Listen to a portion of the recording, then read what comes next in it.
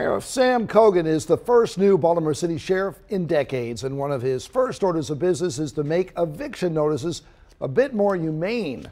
It's been common practice for notices in apartment complexes to be posted in public spaces where all the tenants can see who's getting the boot.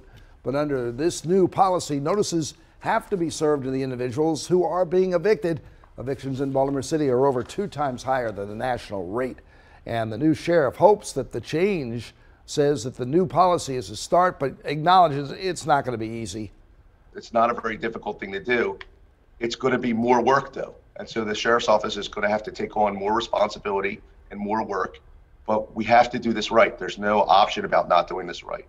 And the last thing anyone wants is someone to get evicted and they weren't given proper notice. All right, so if you want to hear more about his plans as sheriff, he spoke on our podcast, To Be More, with TJ Smith. You can find the episode on our website right now, Amazon Music, Spotify. Just search To Be More. All right, we're heading into